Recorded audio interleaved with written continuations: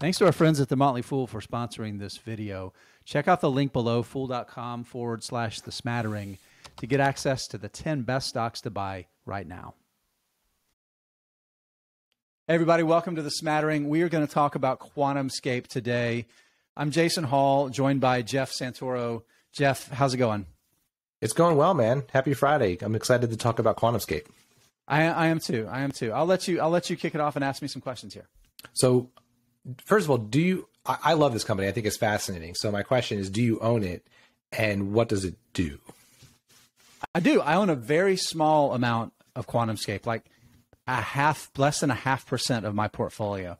I'll explain why in just a minute, but let's talk quickly first what QuantumScape is. And the best way to describe QuantumScape is a startup that is promising a better, lower cost, much lighter, much faster charging battery technology than the current lithium ion and other liquid state batteries that are the key to basically electrification across the world, whether we're talking about renewable energy, transportation, which is probably the biggest thing. The idea is that the solid state batteries it's looking to develop answer so many of the problems, solve so many of the problems that are affecting the electric vehicle industry right now. Again, they're substantially lighter than those liquid state batteries like lithium ion, take a charge much faster. Here's a couple cool things about the company.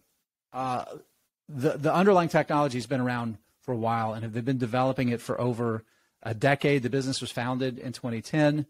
There's been significant capital that's been invested in this business, a couple billion dollars. You see there at the bottom, Volkswagen is a joint venture partner, invested in the company when it was private and also invested in its IPO, has a tremendous amount of intellectual property.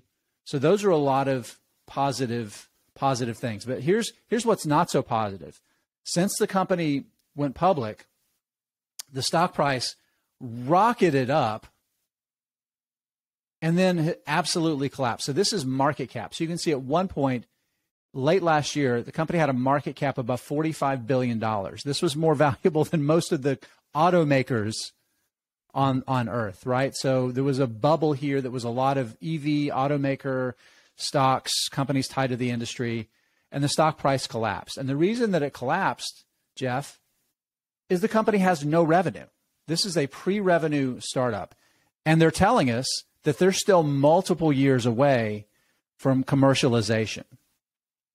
So when you have a company that's pre-revenue, you see this a lot in the biotech space, but you don't see it so much in this sector. So when you have a company that's pre-revenue, you know, the potential for QuantumScape is exciting, right? If they can bring that technology to market, you could see this being a huge winner. But it's unproven technology. So there's also a chance this stock goes to zero and ends up being nothing because the current battery technology progresses to a point where it's not worth it, or someone else comes along and there's some other technology. So when you think about adding a company like that to your portfolio, what are some things you have to keep in mind in terms of when to buy, how much to buy, and what to keep an eye on? So I think it's a starting point. You have to have there has to be a really good case for investing in the company, right? And let's be honest with solid state batteries. So you have QuantumScape, and there's another company called Solid Power that's working on solid state, that's partnered with Ford and I think maybe Daimler and a couple of other companies. That's also a startup, publicly traded. But there are hundreds and hundreds of other parties that are working on it. There's lots of private startups. There's lots of research institutions. If you find a research institution, a major engineering college that has a big material science department, they're working on this too. MIT's working on this, right? So the point is that there's not even a guarantee that it's going to be one of these public companies that's working on it, that's going to win, right? That's going to be the one that actually gets the IP, that it patents, that actually works, right? And we know it works, but what it has to be able to do is it has to be able to work at scale and at cost, right? So why do I think QuantumScape in this case is a company that's worth consideration? And it starts with the fact that you do have some pretty big partners.